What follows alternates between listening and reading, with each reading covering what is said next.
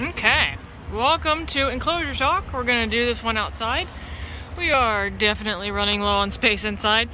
This guy's about to get palletized and shipped out, but this one is super cool. This is a Monolith build. The Monolith is a 24x24x36. This one features the Galaxy splatter on black PVC with black hardware, no logo.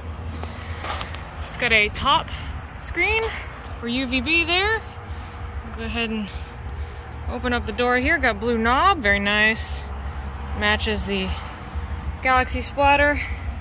Jumping inside, CNC contoured 1/4-inch polycarbonate door with the 1/8-inch CNC cascading vents in the rear and your cord slots to add anything inside. So this one is an empty build, but it just looks super cool.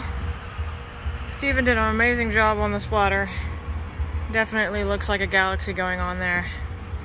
Kind of go around to the side here. Oof.